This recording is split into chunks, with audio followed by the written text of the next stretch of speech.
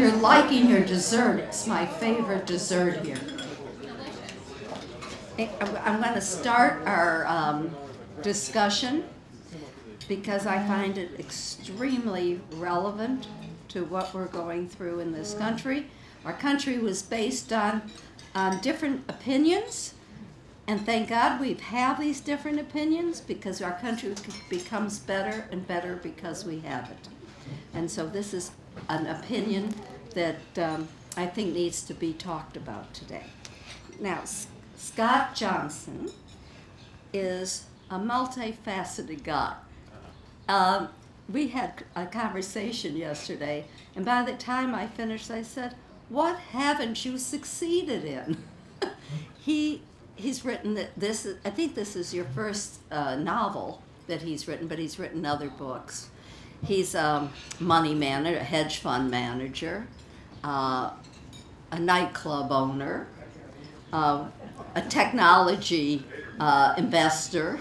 Not all at the same time. No, but they're all different times. But he's multifaceted and has had a huge career, and he's going to write another book, which he'll tell you about. But this one is really fun to read because most of us of our age will identify with what's going on with it. And it's humorous. And there'll be a book for you, but please do not, if you have a book, please don't take it. We don't have enough for everybody, but we want to make sure you can get this, to get the book, because it's really worthwhile. Today he's going to be talking about Campusland. It's the radical takeover of our educational system. And I think this something will be relevant to all of us, whether you're children or grandchildren or future grandchildren. So how we see our educational system. So I'd like to introduce this terrific guy, Scott Johnston.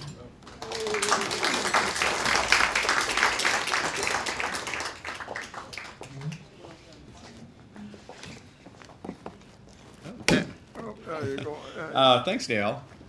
Thanks for having me here. This is great. The free state of Florida. Delighted to be here. It's great to see some old friends. It's great to see amongst the staff here some of my old friends from National Golf Links. That was a nice surprise. I'm going to start with a quote from Lenin. Now, awful man, Lenin, but very quotable, as it turns out. And he once said, there are decades where nothing happens, and there are weeks where decades happen. Always like that quote. And that also describes what's happening to American culture right now, particularly over the last 18 months or so. Our last 18 months has been like one of Lenin's weeks. So this is kind of the story of how our culture is changing, and changing at perhaps the fastest pace in our nation's history, particularly where education is concerned, but not just there. It's also the story of how I ended up on the front lines of all this, because I'm somewhat of an accidental culture warrior, but I've found myself there. And by the way, all this is being driven by a remarkably small percentage of our populace, but they have found what I call professional positions of maximum cultural leverage, and they leverage also social media very effectively. But this all started for me a few years ago when I went to an event at Yale. It was a one-day symposium on the future of free speech. Now, just in case you think Yale sponsored it, they didn't.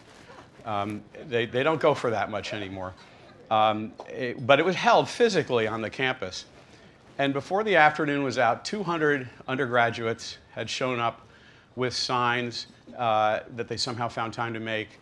And they were screaming outside, and they tried to physically shut the conference down, using their free speech rights to shut down a conference on free speech. I have it on good authority, they all skipped irony class that day.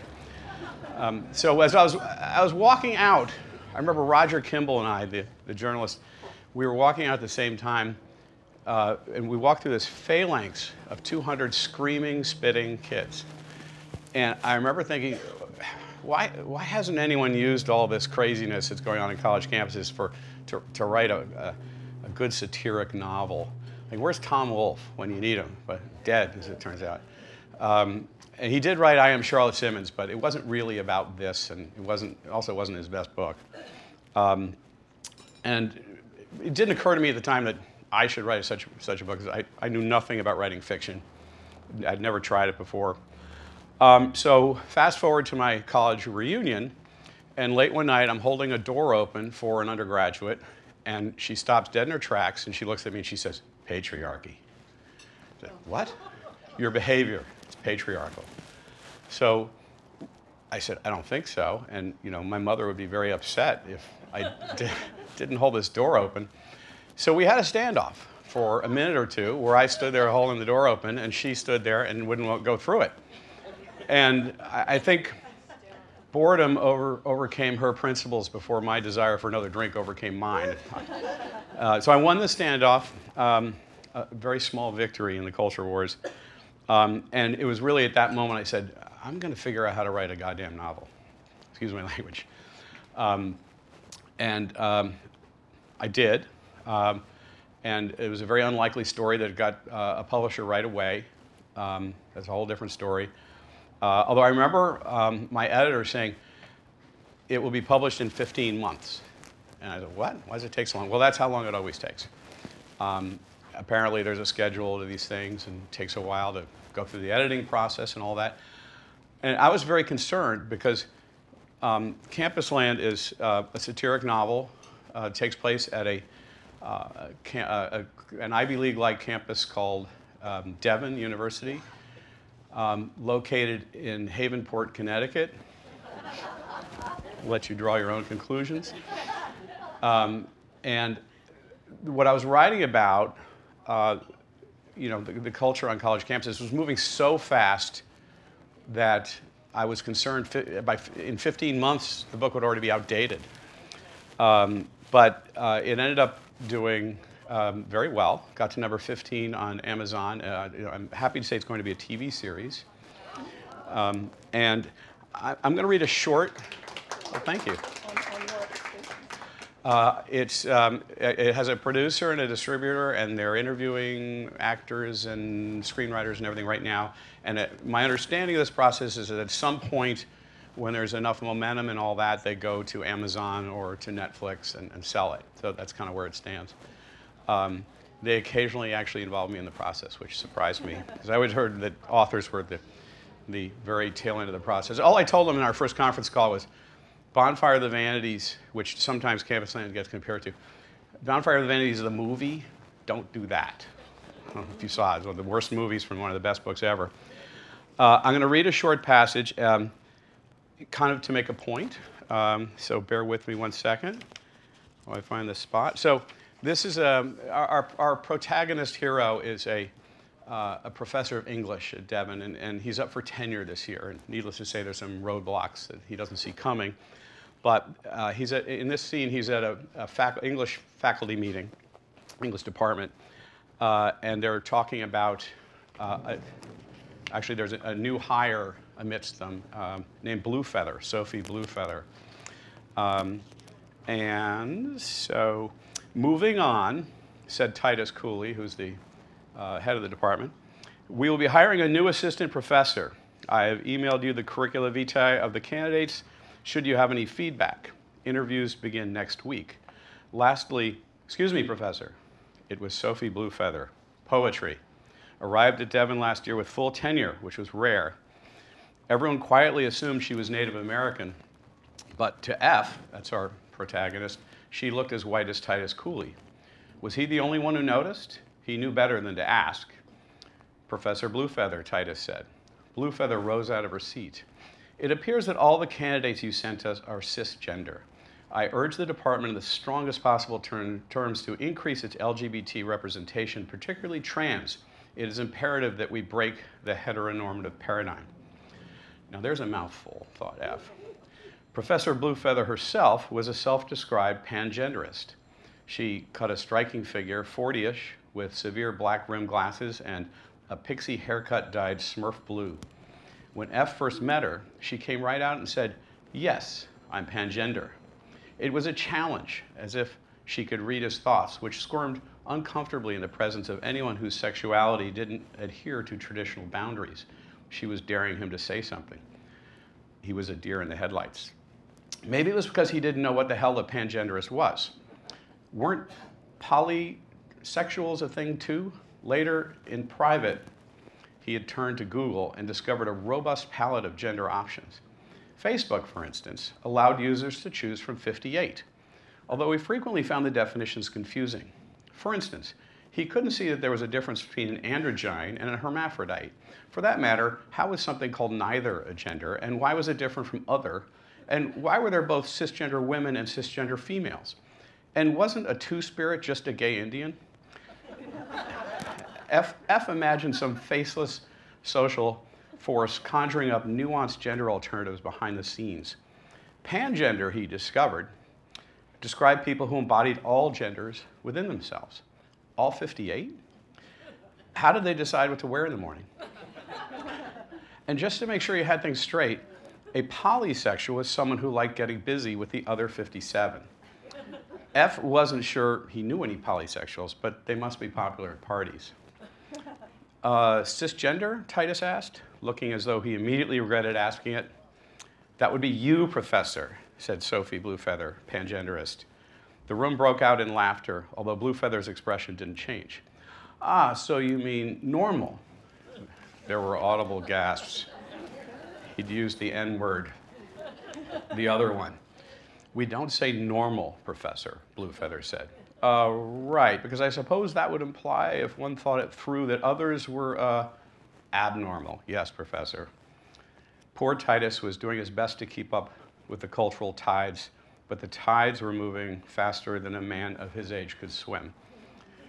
So the reason I read that particular part was because I think the number of genders is in the 80s now. And so there are forces behind the scenes coming up with these nuanced gender distinctions literally every week. And if you read through them, it's actually almost comical. But if you go on any college campus, it's taken very, very seriously. So much else has changed. The number of bureaucrats. The villain in Campusland is the head of diversity and inclusion. And I was trying to decide how many people I should put in her department. And originally I wrote 20. And then before the book came out, I changed it to 30. Like, this is satire. I'm allowed to exaggerate. But I did go on Harvard and Yale's websites to see how many, I call them diversicrats, there really are.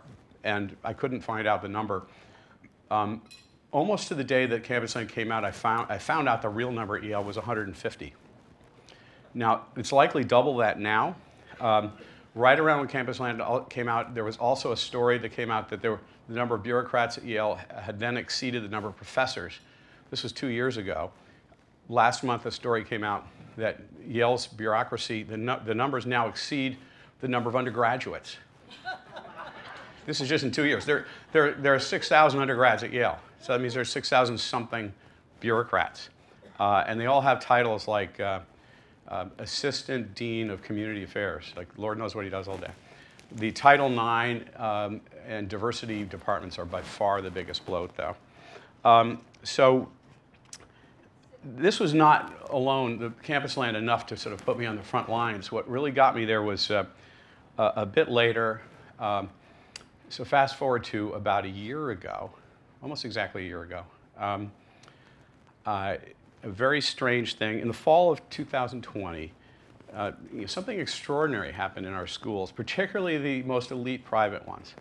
Something parents began noticing as they listened in, in the background of their kids' Zoom sessions.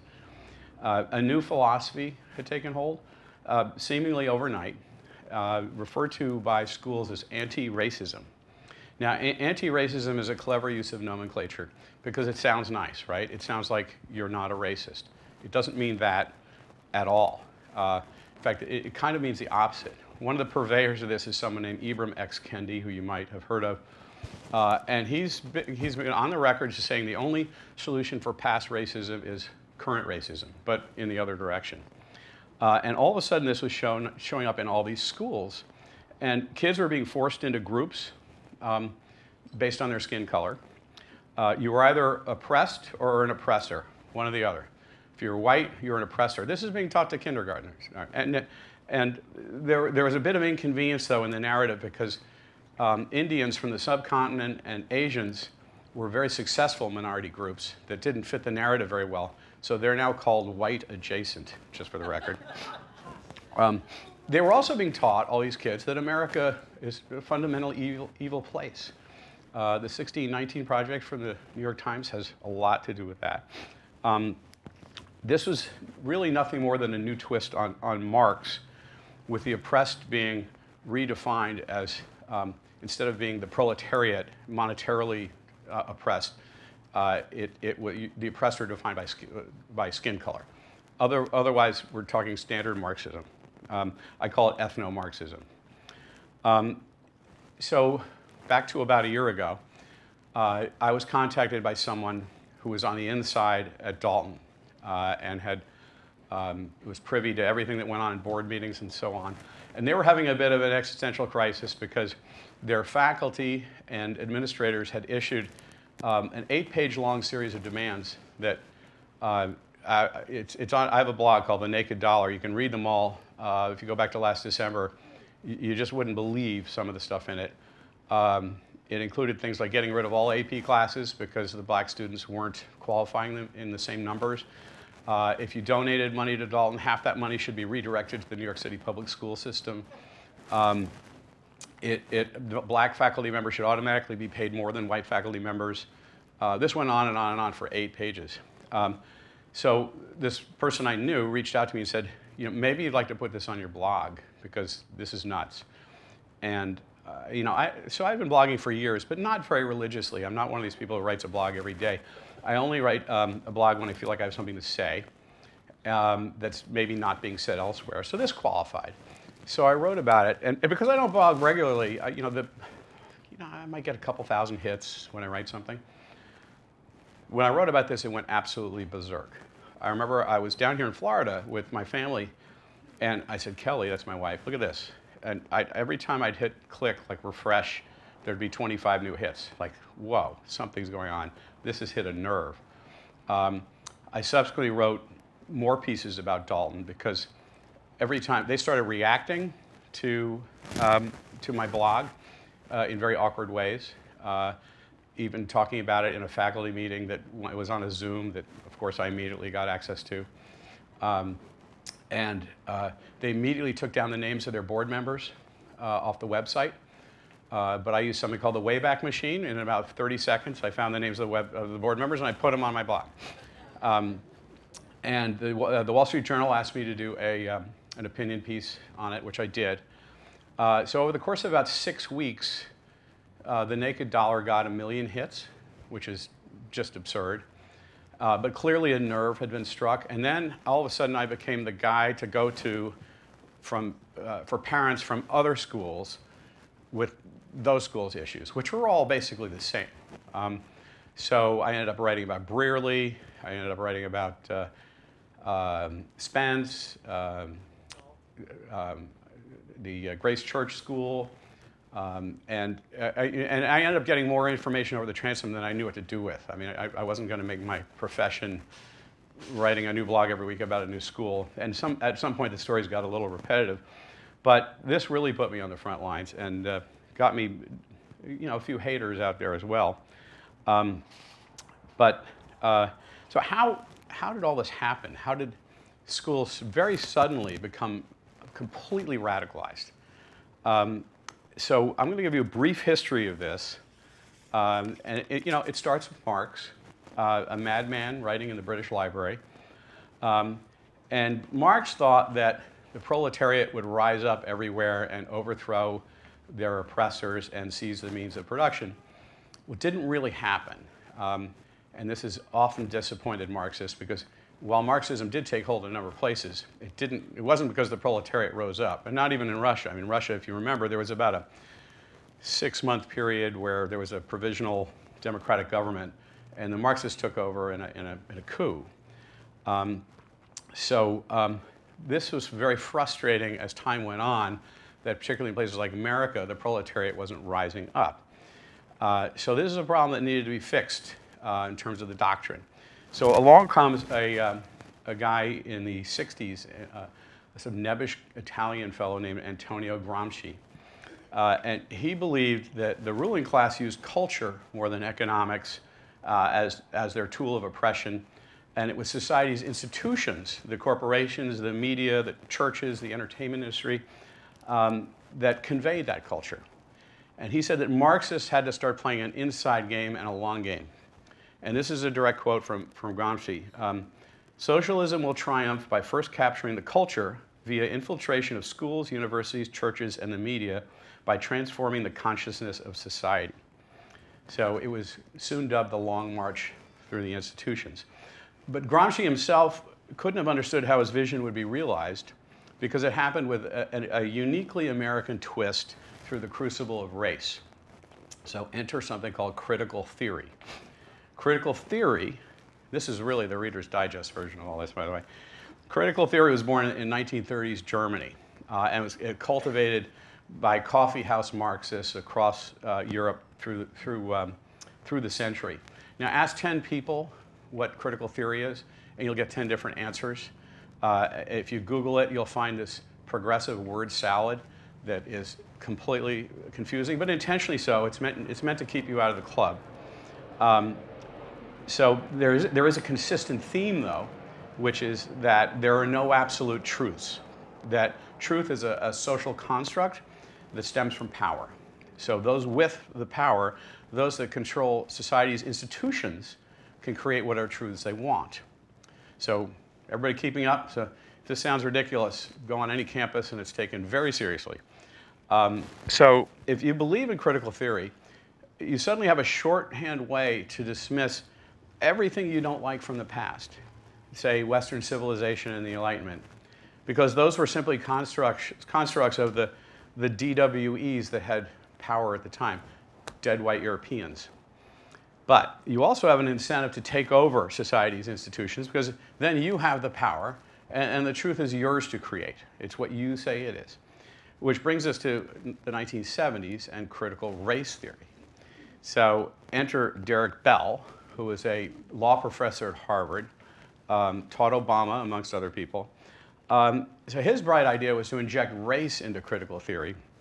And in this take, it was white people who had the power all along, and therefore they controlled the culture. And they controlled it in such a way as to oppress blacks. Since whites had controlled America since its founding, everything about America was therefore permeated with racism. It permeated our entire country and our institutions, and this is where the concept of systemic racism was born. Well, if every institution's racist, the only solution is to burn it all down, because they're inherently corrupt, or make them your own. Then you get to create the truth. So Gramsci's Long March and critical race theory made steady but slow progress for several decades, but then in the spring of 2020, CRT, critical race theory, would have its moment. Lenin's Week of Change would happen, and it came in the form of a felonious drug addict named George Floyd. And we all know what happened to him was a tragedy, but in some ways I compare him. Does anyone know remember the name Gavril, Gavril Princip? Anyone remember that? Very good. We have clever people in the audience. He was 20, 21 years old, I think, and a nobody. 17, okay, a teenager. And his single act changed the entire course of the 20th century. Inadvertently, but what he did unleashed a series of dominoes, a series of pent-up forces that led to World War II, World War I and World War II, and communism and fascism and everything. This one guy. Now you could argue it might have happened otherwise, but he was the first domino. And in many ways, that's George Floyd, or perhaps you could say it's Derek Chauvin, since he was the one who committed the act. So Lenin's week was upon us. So the Floyd tragedy, combined with the existential distraction of COVID, gave the keepers of the CRT flame, the Ibram Kandis and the Nicole Hannah-Jones, she's the author of the 1619 Project, the opportunity to step on the gas. And step on the gas they did. Schools everywhere retooled their entire curricula, particularly the private ones, because they could do it faster. And they did this over the summer of 2020, and they did this with the help of DEI, Diversity, Equity, Inclusion Consultants, that's now a major industry in America, and most of them are utterly corrupt and odious. The NAIS, the National Association of Independent Schools, was completely complicit and on board with this entire thing. In fact, now schools that don't get on board with this are threatened with decertification. Parents were never actually consulted in any of this. And it turns out that white parents didn't particularly like having their 7-year-olds called oppressors. And it turns out that most black parents didn't particularly like having their 7-year-olds labeled as permanently oppressed and incapable of doing anything without the munificent hand of the white man. So that was about the point where I got involved. And we ended up having this sort of cabal in the early days being just a year ago. There was Barry Weiss, who's done a lot of writing on the subject, Chris Rufo in New York, Andrew Gutman, who was the parent who wrote the famous letter when he yanked his daughter out of Brearley, Paul Rossi from the Grace Church School, who got fired but was for being a whistleblower there on what was going on there, Azra Nomani, who started a group called Defending Ed in Loudoun County in Virginia, which became a hotbed for all this and led to the defeat of Terry McAuliffe in Virginia, who had famously promised that parents would have no role in their kids' education, and they shouldn't want one. So we all got to know each other, and it was interesting in the early days. And I'm glad to say it's more than a cabal now. I mean, there's a big pushback nationwide on this, although I'm not going to say we're winning. I'd say most emphatically we are still losing. If anyone here gives money to their universities or private schools, think twice about it, because they really need to be defunded. A little hard when Yale has $42 billion, though, and Harvard has $52 billion. They don't really care about my check anymore. Which leads me, I want to talk about some of the people I put blame on for this. I call them the lovely people.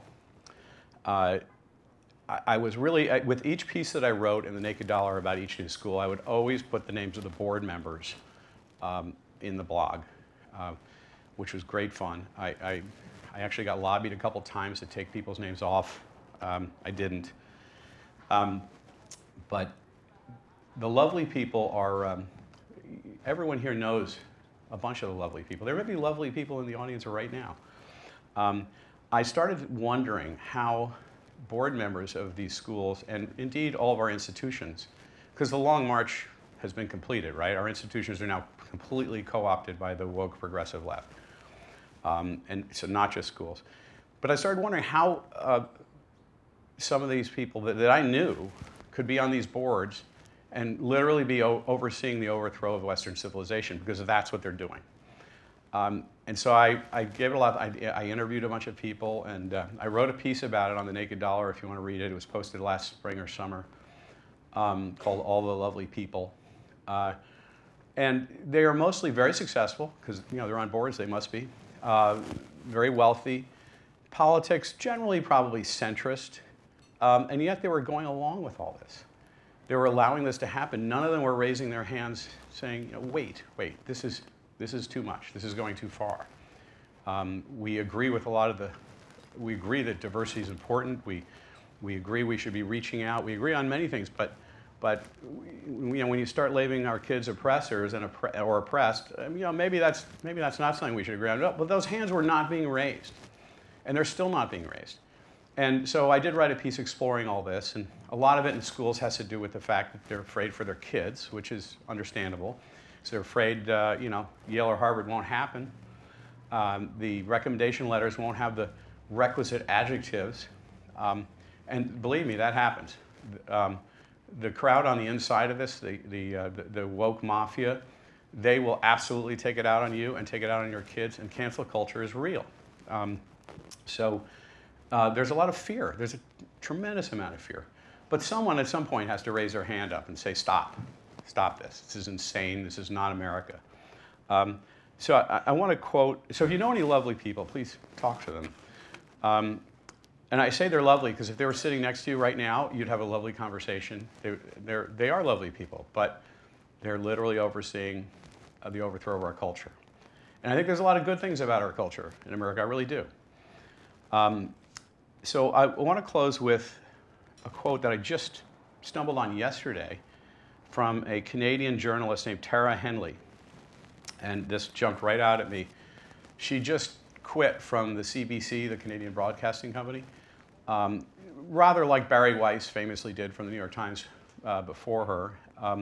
She said, "It used to be that I was the one furthest to the left in any newsroom, occasionally causing strain in story meetings with my views on issues like the housing crisis. I am now easily the most conservative one there, frequently sparking tension by questioning identity politics. This happened in the span of about 18 months. My own politics didn't change."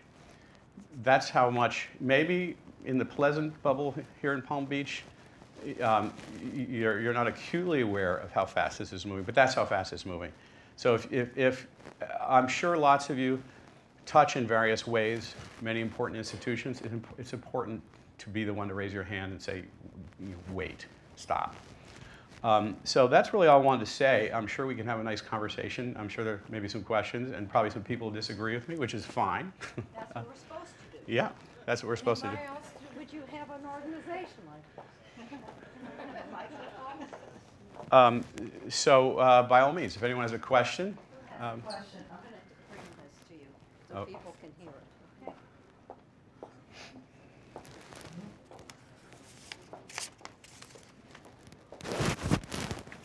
Is the Wayback Machine, which you went back and remembers, is it an app?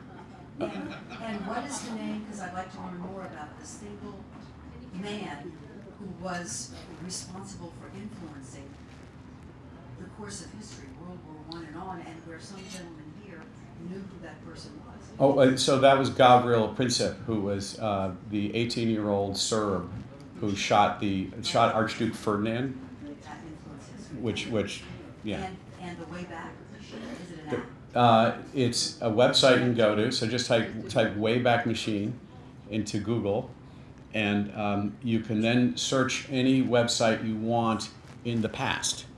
So all I had to do was search Dalton's website, and a couple of other schools, by the way, did the same thing. As soon as I started reporting on them, they yanked the names of their board members right off the website. But obviously they don't know about the Wayback Machine. So it's very easy to type in the Dalton's website and then click on 1 week ago, and there they are. They can't hide. Have you seen the criteria, the curriculum that the Governor DeSantis has written to replace CRT? Because as you know, he outlawed CRT. I was asked if I've seen the new Florida curriculum from DeSantis, presumably his education department, and DeSantis has outlawed teaching CRT. And just as an aside, I do get asked by some of my liberal friends, well, what do you mean you can't outlaw teaching something? And you don't understand, CRT isn't being taught as, hey, there's this thing out there called CRT, and here's what they believe. And there are other people who believe otherwise. It's being woven into every aspect of the curriculum, including math and science, including the plays that are put on. A friend of mine's kid had to play racist cop number 2 in a play at Dalton. And it's being taught as a fact. It's being taught as a fact that America's founding principles were racism. And it's being taught as a fact that everything is about race. So that's very different than saying, here's this thing over here, it's called CRT. And I'm not even sure they should teach that, because not every philosophy necessarily has a place in the classroom. I mean, there are lots of crazy philosophies out there, and we've never taught all of them. And CRT is, I mean, I'd urge everyone to do their own research. It's pretty out there. So, but to answer your question, I haven't looked at DeSantis specifically. I do like your governor. I know him personally. He was in my fraternity, I'm proud to say, although a little after me. 1776. Familiar with that? I've heard of it. I haven't done a lot of research on it. Yeah. Larry. Oh, Larry. Where my Yale hat? Bula. All right. A subset of what you're talking about which I think is also very important, that goes right along with your philosophy, is how they've tried to destroy the testing apparatus for the gifted schools in many cities around the country, saying you don't have to take tests, it's got to be done on a quota basis, etc. And I think that's a subset of what you're talking about, and it's terribly important too. Well, so everyone should understand what equity means. So the woke left is very facile with language. CRT, by the way, is being renamed as we speak because it now has the patina, a negative patina to it because of people like me and others.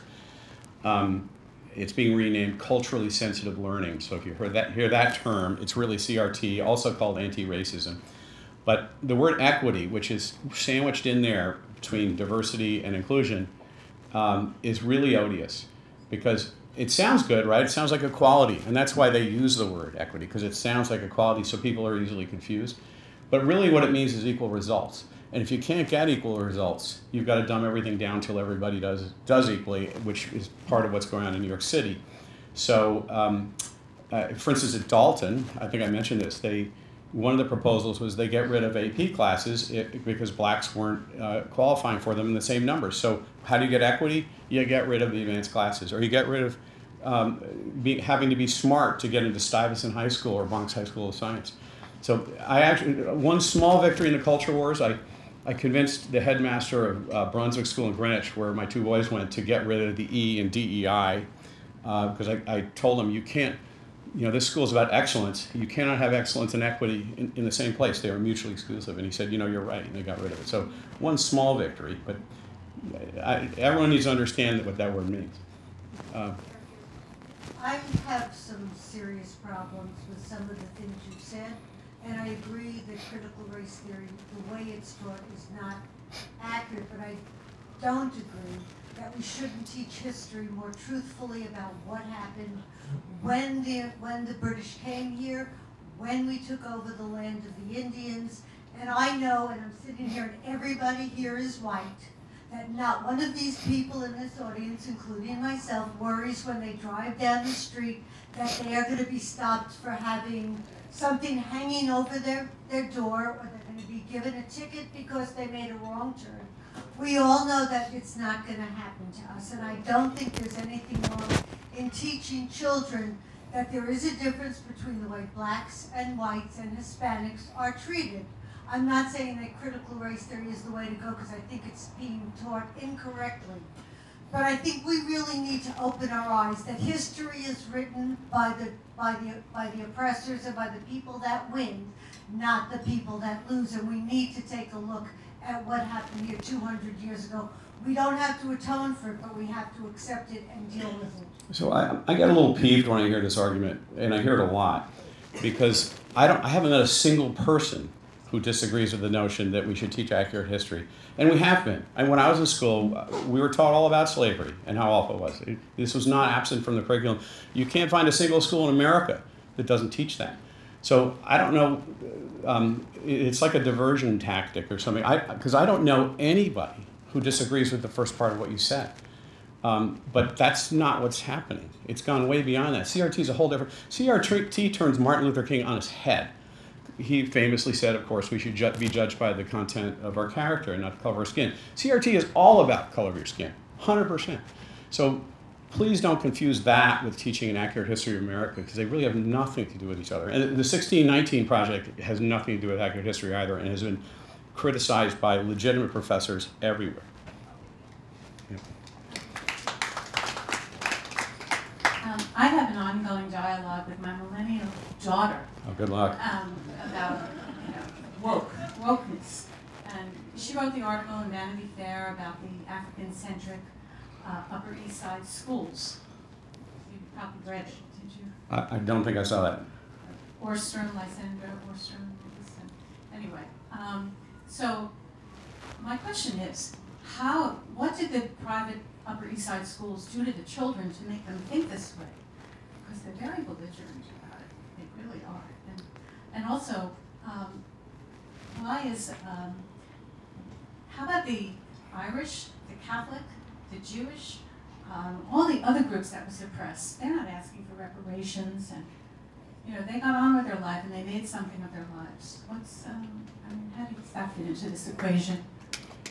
So remember, this is being driven by a very small percentage of our society. Social media has really magnified all of this in a very bad way. I used to be a big fan of social media when it first came into existence. I thought it was a force for good. And it's turned out to be very much not. Everyone can think back to when they were in 5th grade.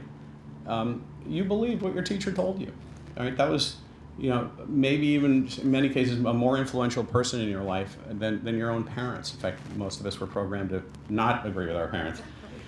But your teacher, that was the smartest person around, and you believe what they said. So it is not, it's no accident that the woke left has taken over educational institutions, because it's a huge point of leverage for them, because they can train all these kids to think the way they think.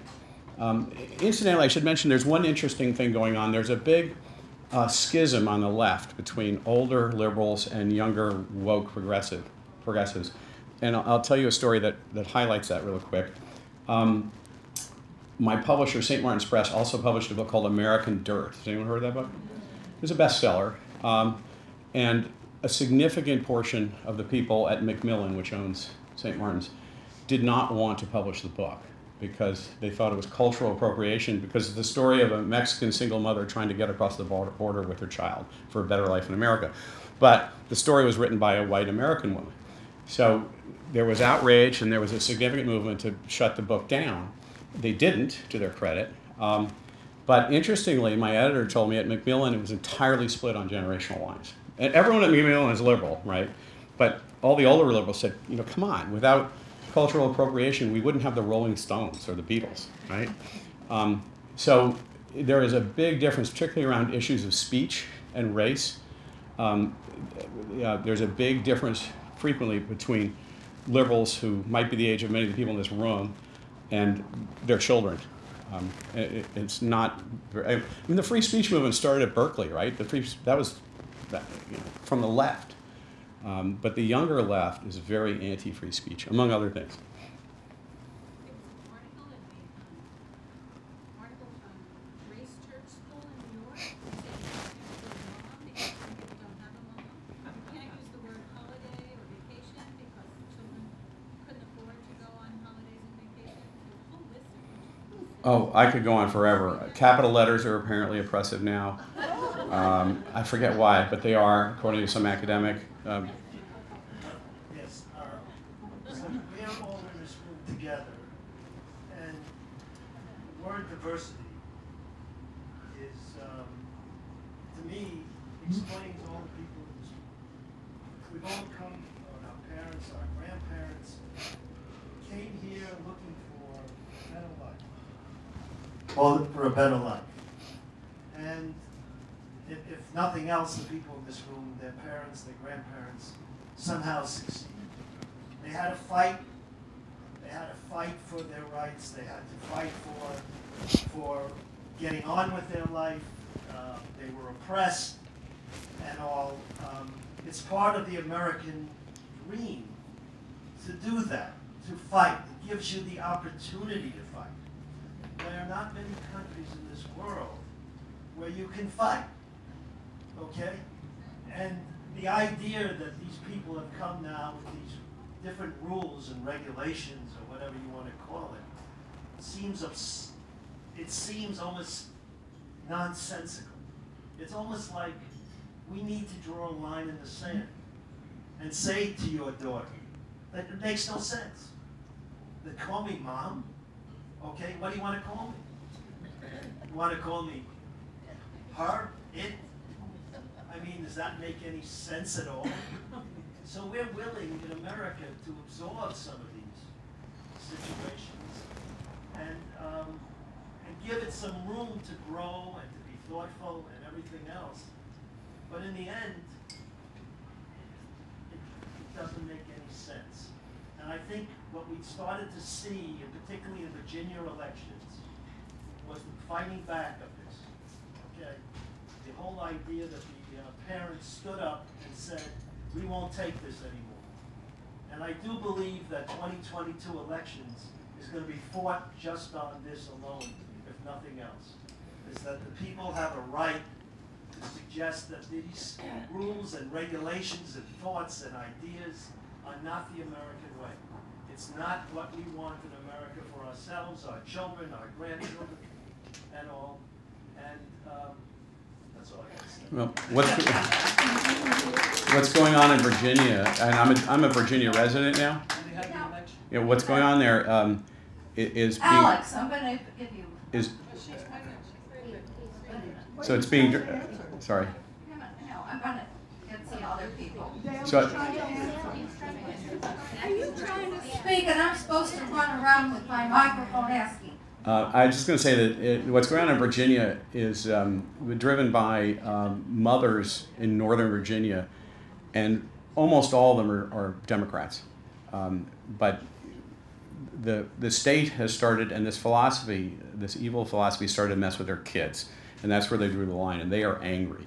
And you're right, a lot of 2022 will be driven by that same anger. And one thought about America I wanted to add to that is that the words melting, the phrase melting pot, is among the things you're not supposed to say on campuses now, because it implies we melt into an American culture, and that's, well, American culture is racist and evil, so we can't have that. And whatever culture you came from, that's undoubtedly morally superior to our own. So that's among the things that's on the verboten list. Oh, Scott, hi. Alex Donner. Hey, Alex. Good to see you again. So I think you brilliantly outlined the issue here, but would you talk a little bit about the future? I mean, for instance, we see all of these anecdotal evidence of these parents screaming at the school board, but are there actual changes being made in those schools? I mean, you made the point that CRT is hard to identify because it permeates all of the curriculum, and it's not taught as, let's say, CRT. But I mean, do you look towards what the gentleman said, that some changes in our legislators in the midterms, or how do you see the future? How does this get turned around for those who think it's important to turn it around? I do get asked that a lot, and you know, the question is usually phrased as, well, this is a pendulum, right? It's going to swing back, right? Well, sometimes pendulums are wrecking balls. So I'm not very optimistic on this. Even if 2024 election, 2022 election is a wipeout in favor of Republicans, I'm not convinced that will change a lot.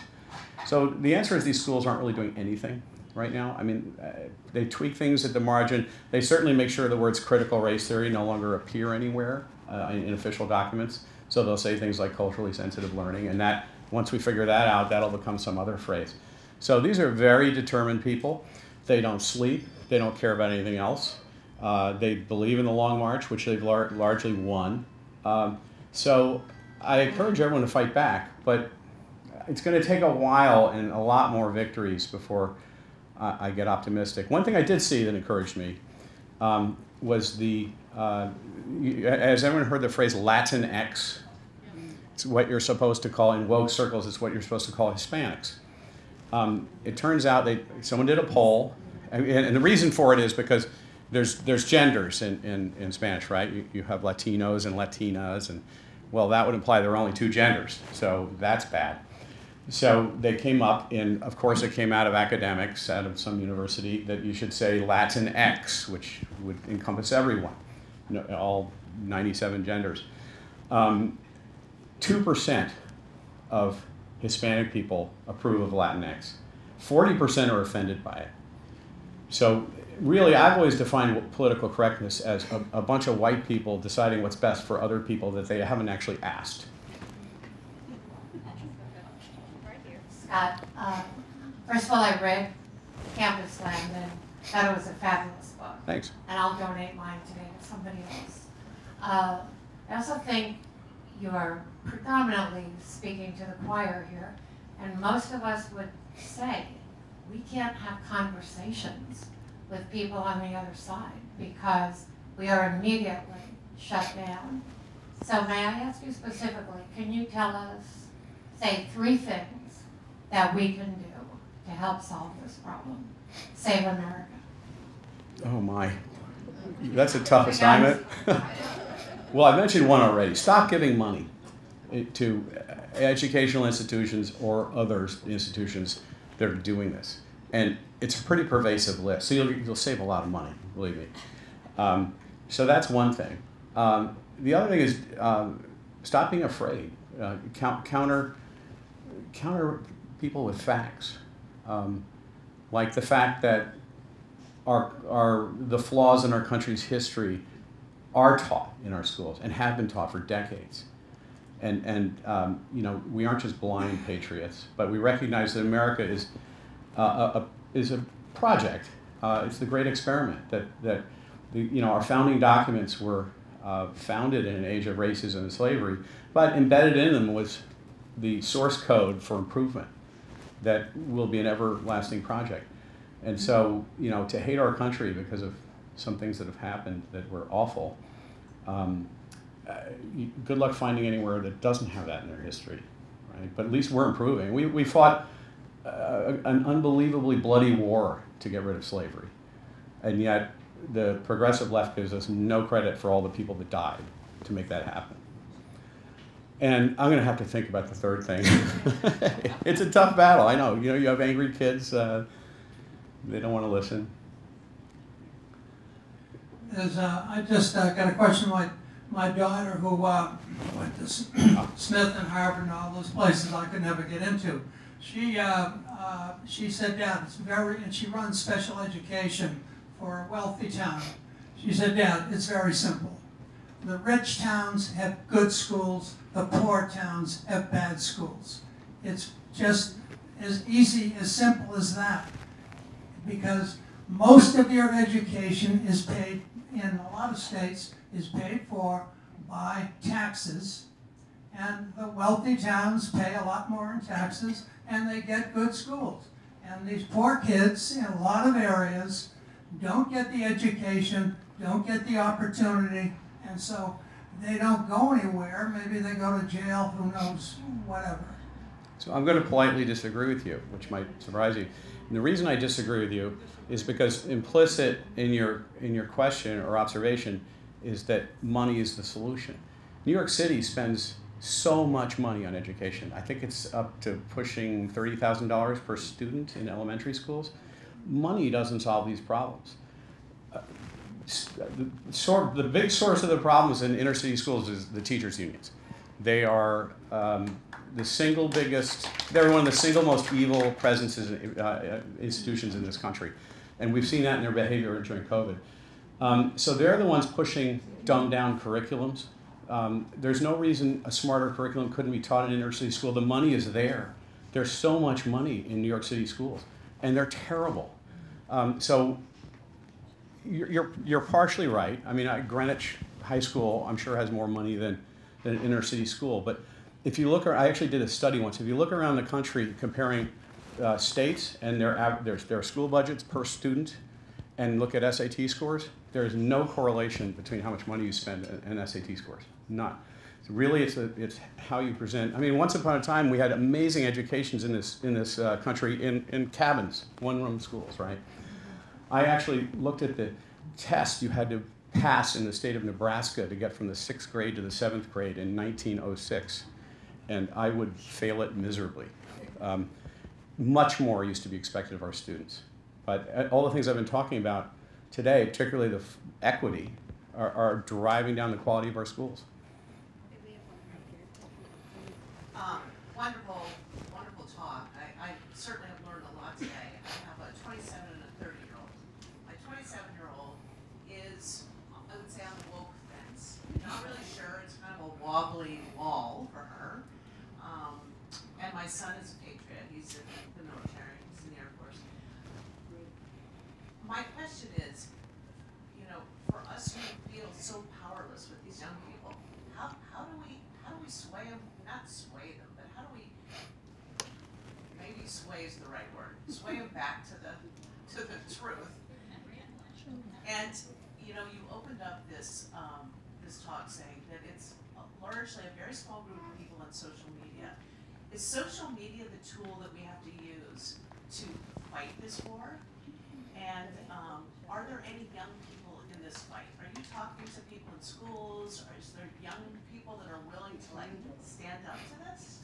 Oh yeah, absolutely. Oh, well, I should say somewhat, absolutely. That doesn't make sense. But most are afraid, because if you're in a school and you say something that doesn't toe the orthodoxy, they take it out on you.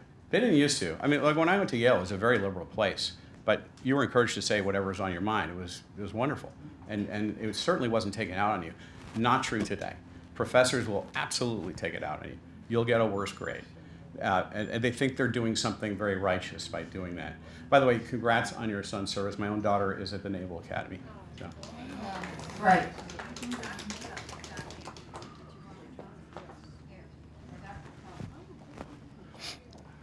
I'd like to add to this discussion only by reciting some of the subtle ways in which this system is controverted.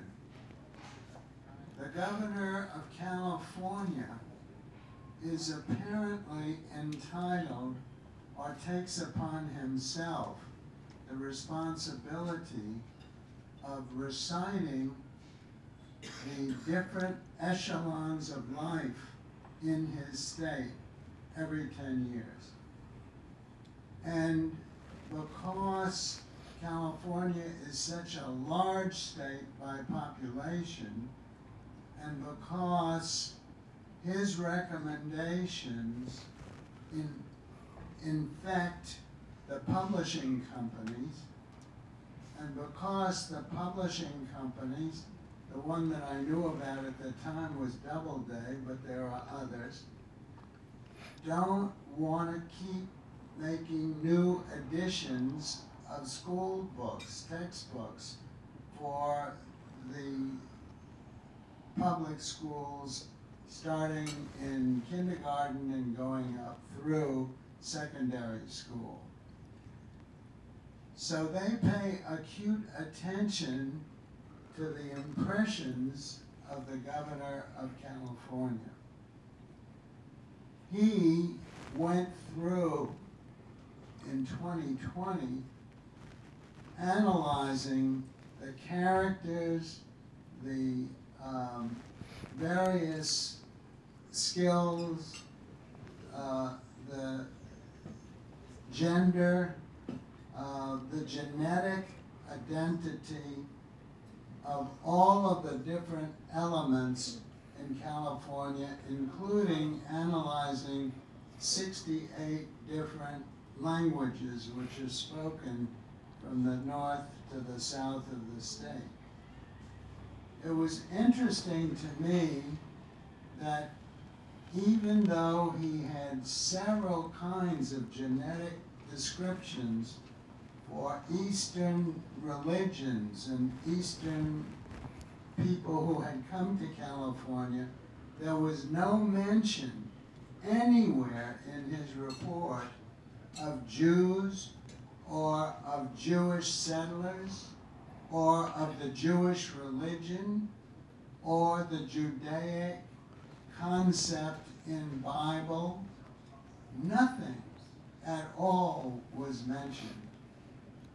This was brought to his attention by people in California who thought it was horrific. I think that he went back and altered his report, but it was never distributed the way he had written it initially or with the repairs which he had made. Was there a question? The question is, how can we treat the people who support a governor like that in terms of affecting the school books from which all of our public school kids are being educated? Vote him out of office. I don't have a simple, that's a very complex question. I don't have a simple answer. But, you know, they tried to get rid of Newsom. They want Newsom. They voted him back in. So they're getting what they voted for. We got what we voted for in New York City the last few years. One quick thought on the previous question, like how to fight back. You had the daughter who's on the fence. So can I humbly say, the reason I wrote Campusland was I thought by putting it in a humorous satire, I might, you know, we might win a few people over. So maybe you give your daughter a book.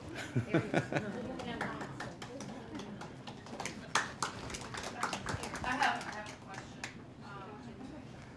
So last year in the city of Washington, D.C., everybody who graduated with a law degree from GW or Georgetown was automatically admitted into the bar. No more bar exam in D.C. Which brings me back to, won't eventually the dilution of a college education from Ivy League schools become so de minimis that our capitalist system will just shove that to the side? Yes, it's happening. Is that ultimately the answer? I tell everyone I meet who's in a position to hire people, look to the service academies because they're disciplined, they're patriotic, they're not going to sue you. They've gone through 5 years of service after the academy. Their teamwork is in their DNA. These are the people you should be hiring, not. I mean, in the Ivies, you've got to distinguish between people who are there for, you know, STEM purposes, the sciences. And I would also say that the schools like Purdue, the land-grant universities, there may be some wokeness, but not to the degree of these other universities. So I think there is a distinction. Well, when I was at Solomon Brothers with Wally here back in the 80s, they barely interviewed beyond Yale, Harvard, and Princeton. I mean, I don't think they went to Cornell. That was their shorthand way. Like, well, those schools have done a lot of sifting for us, so we don't have to do that sifting or the first round of sifting ourselves. But that's not true anymore. You know, Wall Street firms and others, you know, look way beyond the Ivies now, and particularly, you know, you got to look at people's majors. If you majored in anything that ends in the word studies, just don't hire that person. You're asking to be sued when you fire them. We have another one here. First of all, Talk in the microphone. In. First of all, I want to thank you for opening my eyes somewhat wider than they were before. I had a peripheral awareness of this problem, but you brought it front and center. And speaking of center, I myself am an independent, kind of a tad right of center politically. And what you've aroused in me is a further fear that this will become even more of a political issue and will feed fuel to those on the far right, creating, you know, more us or them attitude throughout the country, and creating more of a shift to those who favor the far right simply because they oppose some of the things that you've posed as a threat. And the same people sponsoring this movement are dedicated, I think, to the downfall of the capitalist system. So, Well, it isn't the far right that came up with critical race theory that says we're all defined by our skin color. To me, that's what's separating people, not people on the far right. And to the extent that people on the right are reacting to that, well, they should. And a lot of people on the left are too. Like, as I mentioned, traditional liberals who believe in a liberal society with freedom and free speech, and so they're reacting to it too. Again, this is being driven by a small percentage of people. And as far as the far right, I've actually never met a white supremacist. I'm still looking. I know a lot of people. I know a lot of conservatives. I've never actually met a white supremacist. So, you all know any? Let me know. This one, we have one more. Okay. You know what? You've been talking mainly, exactly what you're talking, has been about the children's world through graduate school. Now, once doesn't the pendulum swing back to normal once they enter the child market? No, because so that used to be the argument. That used to be the argument that Oh, okay, well, when they graduate from school and have to pay their first paycheck and see how much goes to taxes, they'll all turn into normal people again. That has ceased happening. So our entire country is the campus now. But who would hire a lawyer that doesn't, as an example? Well, how about a doctor? Doesn't, The American Medical Association is talking about the need for more equity in medical degrees. Do you want a doctor who got there because of the pigmentation of their skin? The airline industry is talking about the need for equity in airline pilots. Do you want to get on that plane? I don't. So anyway, they've taken over the HR departments of every Fortune 500 company. And that's really where they're leveraging their power. So they haven't stayed on campus. This is the problem. The campus culture is Campusland is America now. I just wanted to add some things you can do, because I'm a mom of an 8 and 10-year-old, is get your kids out of the private schools or your grandkids. They don't deserve the $60,000 a year per child. There are schools that are not doing it. In New York City, it's Sacred Heart is not, maybe a little bit not as bad. In Los Angeles, there were plenty of Christian schools, Jewish schools that were not teaching. Here in Palm Beach, Rosarian is not doing the woke agenda. So there's always, those schools deserve your money. These other schools that are charging $40,000, $60,000, it's brainwashing the kids. So that's another thing. The lovely people won't take their kids out, but I think people should start to see that it's time to get away from these schools. Hear, hear. Well, the idea of the Institute is happening right now. Everybody has opinions. You're all listening to each other's opinions without screaming at each other. And so I think it's fabulous. You want one more question and then we're finished. But this is terrific. Thank you. And I hope everybody has something to think about now.